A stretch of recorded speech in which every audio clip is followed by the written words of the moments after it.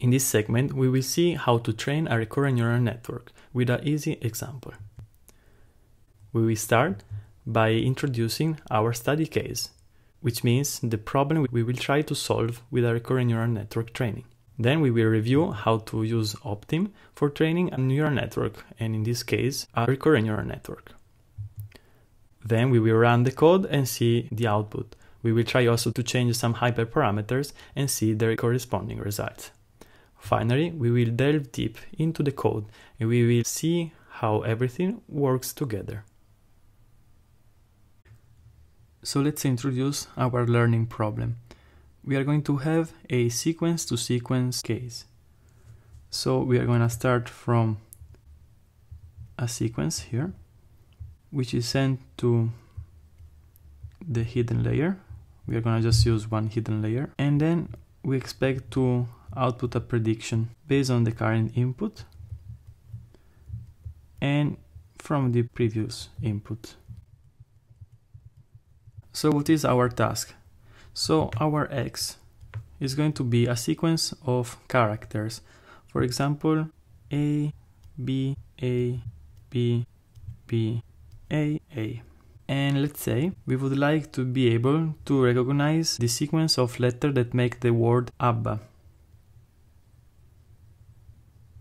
like the famous music band.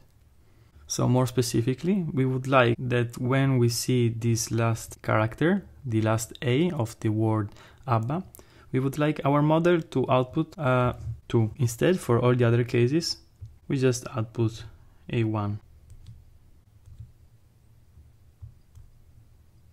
So let's say this one is our sequence of label.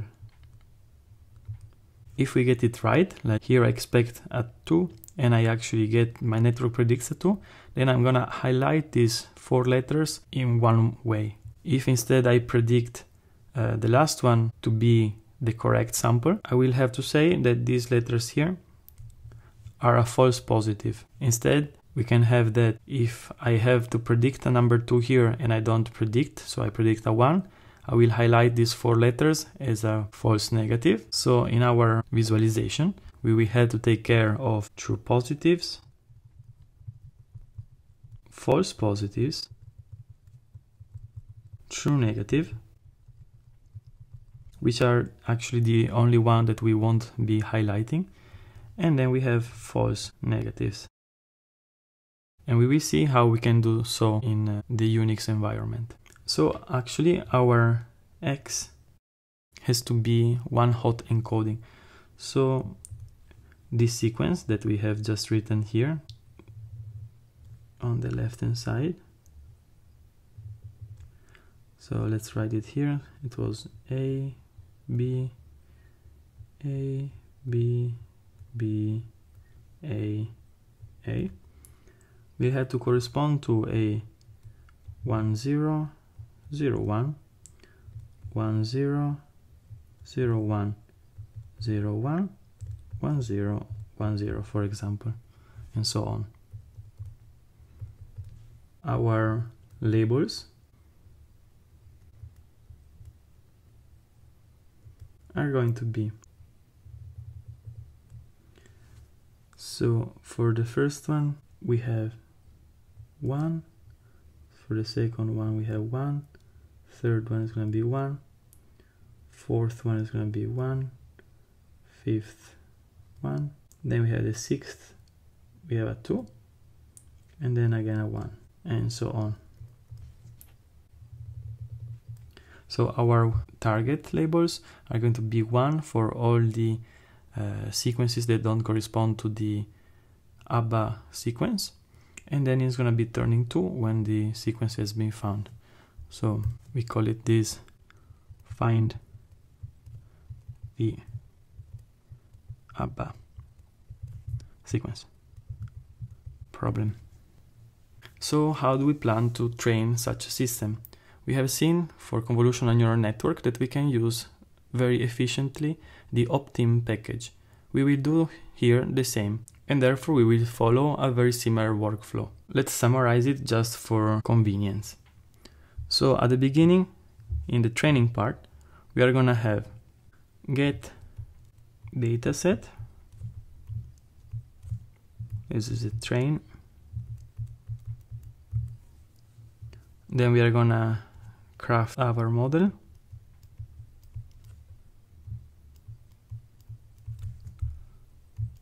Our recurrent neural network together with its time replica.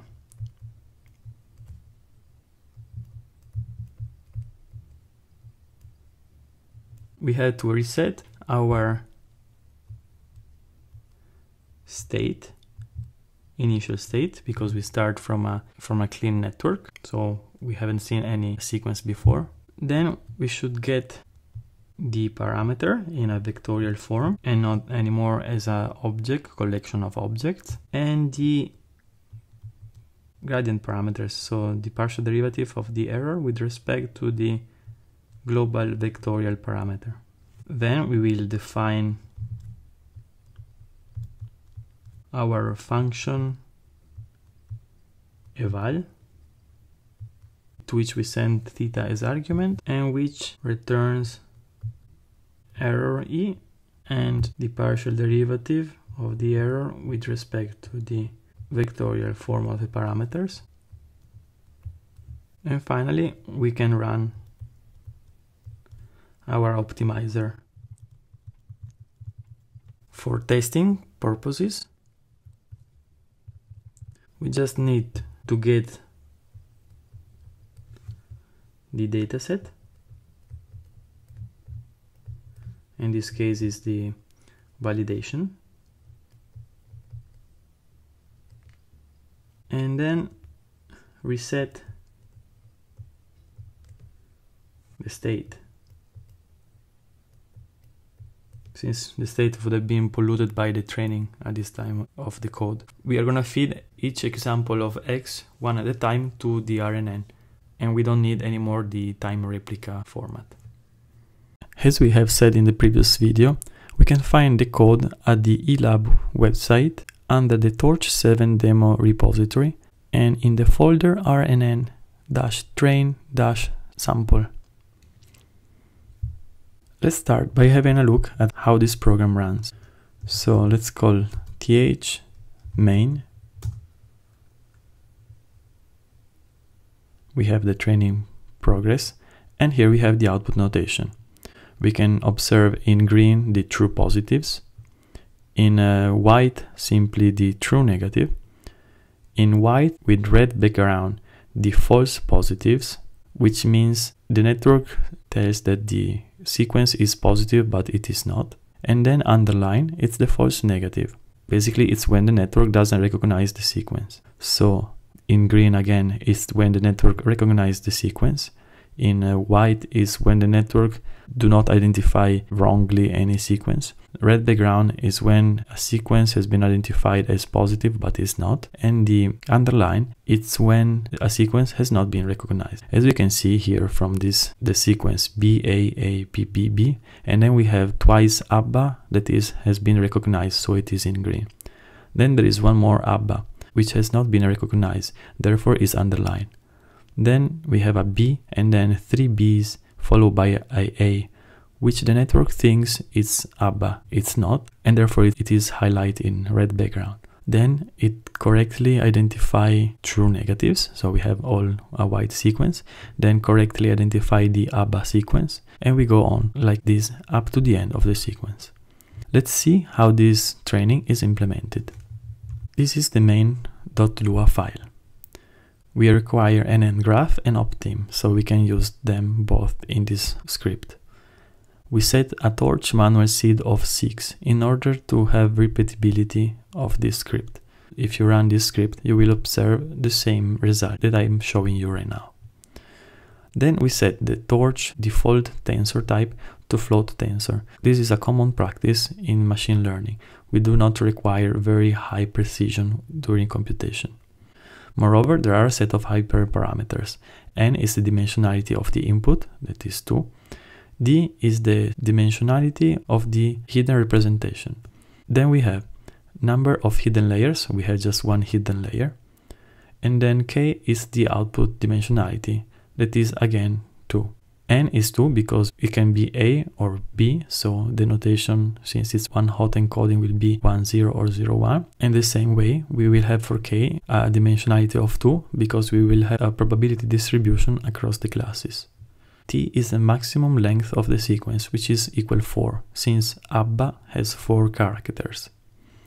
The training size is set to 10,000 and the testing size is set to 250. Let's see what happens if we change the hidden dimensionality going from 2 to 3. We run again the script.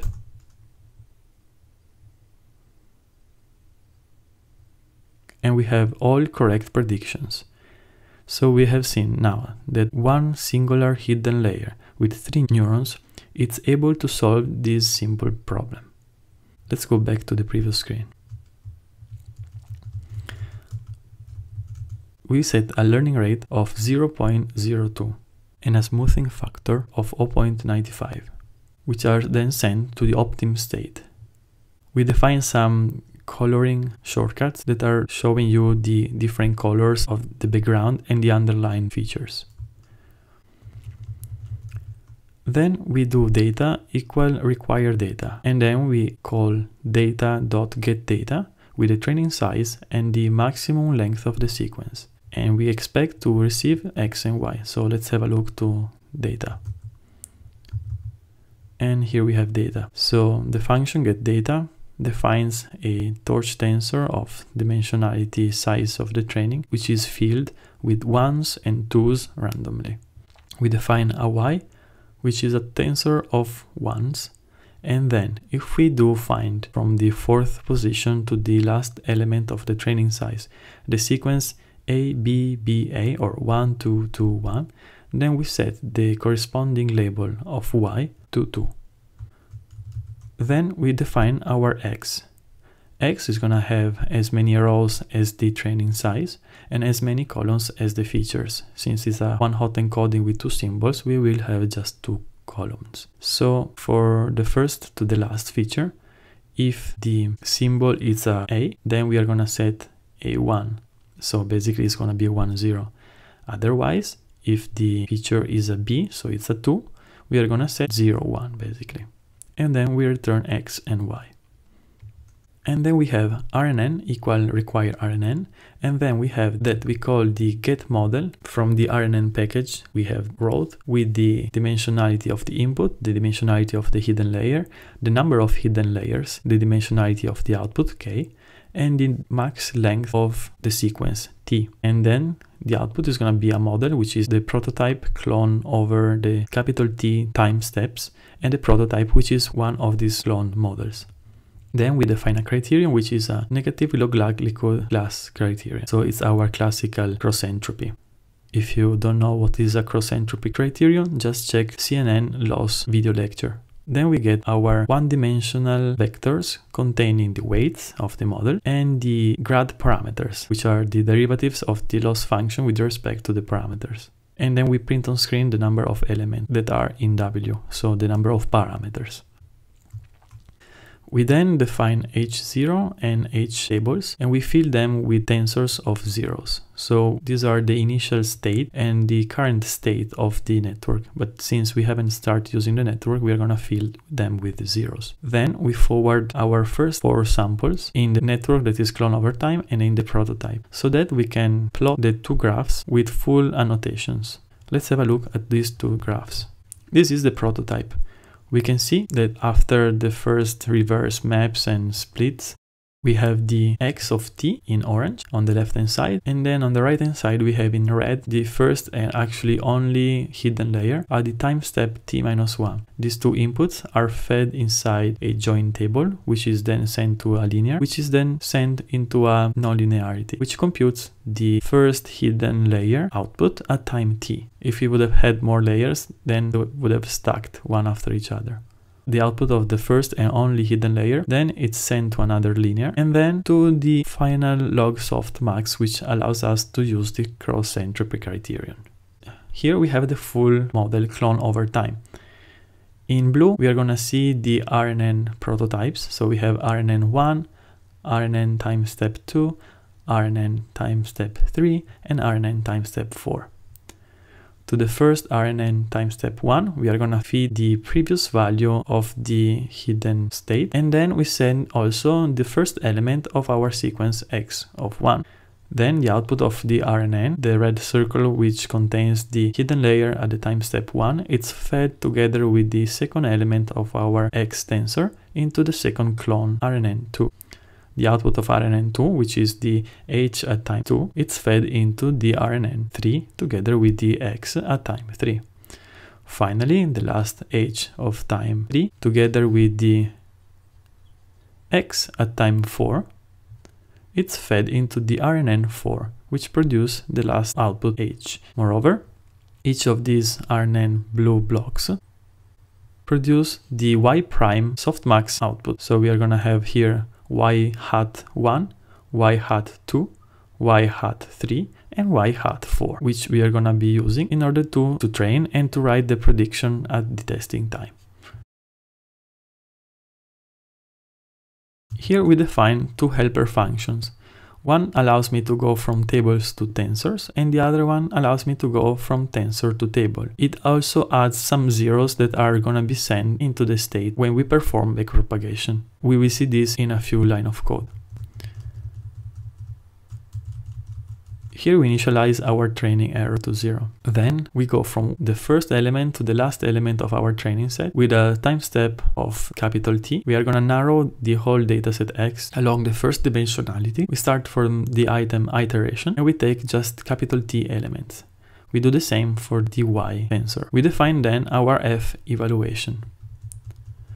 We set our model to training mode. Then we have our current state, which is gonna be the collection of the output Y's followed by the H's states. It's gonna be equal our model to which we forward our X sequence and we unpack the tables of H. In this case, we just have one hidden layer, so we just send there one tensor. But in the case you would have chosen multiple hidden layers, the unpack would have sent separately each and every tensor. Then we have the prediction. We convert the states table, which contains the Y prediction and the H hidden states, into just prediction. So we basically extract just the prediction from the states. Then we compute the error via the criterion to which we forward the prediction and the Y sequence. Perform the backward pass. We compute the gradient of the error with respect to the output of the system by forwarding again the prediction and the labels to the criterion using the backward method. Then we convert the output tensor from the criterion into a table, which we were gonna use in order to perform backpropagation through the model. But before sending it into the model, we have to zero the grad parameters in order to perform stochastic gradient descent. Otherwise, people would have been accumulating the grad parameters over the previous values. Finally, we take care of storing all the hidden layers state into the H table. In this way, when we go back above and we unpack H, we are gonna unpack the current state of the network and we do not have a zero state every time we switch to the next sequence. And that's it. We simply call optim with the RMS prop optimization function, to which we provide the function evaluation, the parameters W, and the optim state, which was containing the learning rate and the learning rate decay.